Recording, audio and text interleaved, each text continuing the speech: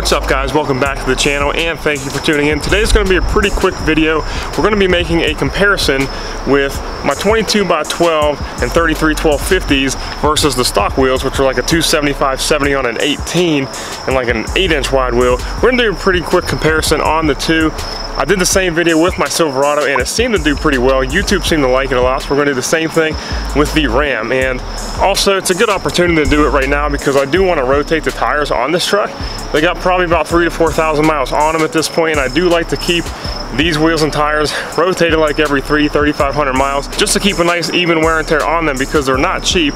Then also I'm just going to be taking these wheels off, putting the stocks back on for the time being, because we're going to be doing a really nice comparison between this truck here, my truck, and this truck right here that I also have in my possession right now. And I think it'd be a more fair comparison with the stock wheels because this obviously has some OEM tradesman wheels on it too. So we'll get into that here in a little bit. This truck and that truck are very similar but very different. So we're going to be doing like a mini series here in the next couple of videos comparing the two. All we're going to do is got to pull my truck onto the level because I do live on a hill and I don't want to swap wheels and tires on a hill. Pull it on the level. We're going to put these bad boys back on and we'll give you a good comparison between the stock wheel and the aftermarket wheel.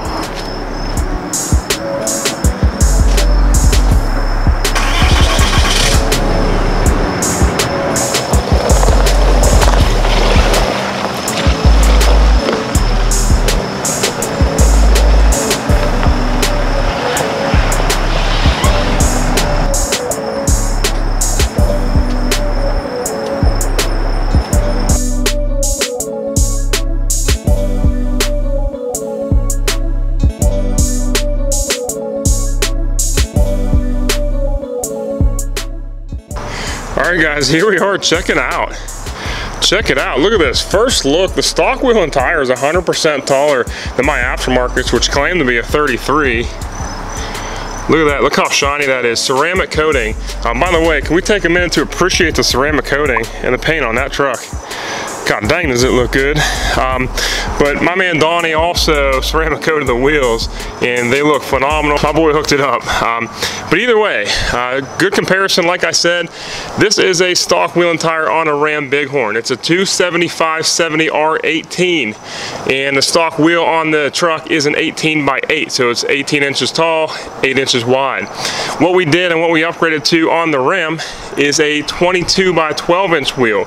So 22 tall, 12-inch wide, and then we did a 33x12.50 tire. But I'm about to bust out the tape measure because that's 100% not 33 inches. So, stock wheel and tire. Stock wheel and tire. If I go from the ground up, we're right there at 33 inches just about. Look at that, 33 inches stock wheel and tire. It's a 275/70. And my aftermarket, which claims to be a 33 because it says so right there, if you can see it, 33. Round up, what are we looking at? 32 inch. 32 inches, so even though this tire claims to be a 33, it only sits 32 inches tall, where the factory tire is 33. So width-wise, we are on different width wheels, look at that. Stock wheel and tire aftermarket. You can look at it this way as well. Look how fat that is. So the stock wheel and tire, if you measure just the tread, you're probably right around like 8.5 inches. If you measure like the tire bubble, we're probably around 11 inches wide on a stock wheel and tire. Look how dirty that is. I never cleaned these. Versus my 12-inch wide wheels, or at least they claim to be. So the tires themselves, if I do probably tread to tread, we're probably right there at 12 inches. We measure bubble to bubble. We're probably damn near at 13. So these aren't as tall as they claim to be, 33, but they're supposed to be 12.5 wide. They're kind of like a 13 wide, really. So they definitely are a lot wider. So you got a lot more surface area on the ground than the stock wheels. And then we're going to put them on the scale here real quick. I want to put them on the scale and see how much this weighs compared to this, because these definitely feel a hell of a lot heavier, but I mean, the stock wheel and tires are technically a little bit taller. So let's get them on the scale. All right, guys, stock wheel and tire. Let's get this bad girl on the scale. Stock wheel and tire, I'm not touching it. 83.2, and I'll roll it up there one more time just to make sure like my hand holding it up's not affecting it. Stock wheel and tire,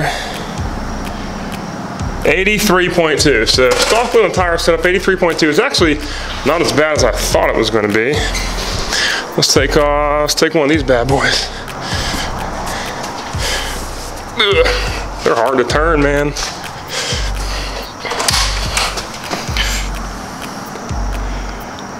A buck 10.6, 110.6. Woo! Do it one more time. 110.6. I'm not touching it. It's sitting up there because of the width. 27.4 pound difference. Wow. That's a lot different than I thought it was gonna be. I figured maybe it'd be like 10, 15 pounds more. That's almost 30 pounds more a wheel and tire. And if I do 4, if I times that by 4, that's an extra 109.6 pounds added to the drivetrain of this truck. So that's the big thing, man. Once you go aftermarket wheels and tires, for the most part, you gain a lot of weight or a lot of rotating mass on the truck. And these aren't even forged.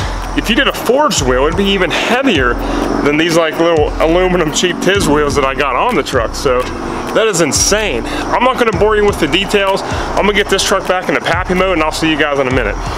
A few moments later. All right guys, deed's done, Pappy mode engaged. I'm not gonna lie, I don't think it looks that bad. I've been seeing a lot of guys lately run like an OEM wheel, like a bigger tire and a small lift, and they look pretty sharp, not gonna lie. I mean, I'm not saying the offset wheel thing's been overdone, but it's interesting. So either way, I just wanted to give you guys a quick video comparison, stock wheels versus like the aftermarket wheels, and I am very impressed on how much heavier the aftermarket wheels are compared to these things. And I am kind of blown by the fact that the OEM wheel and tires actually stand up to be 33 inches tall, where my 33s are like 32. So either way, that's all I got for you guys today. Stay tuned because we are going to be doing a video comparison between my 2500 and this 3500 in the next couple uploads. So stay tuned for that. Like the video if you haven't already. Subscribe, join the family, join the Cummins builds, and I'll see you guys next week. Peace.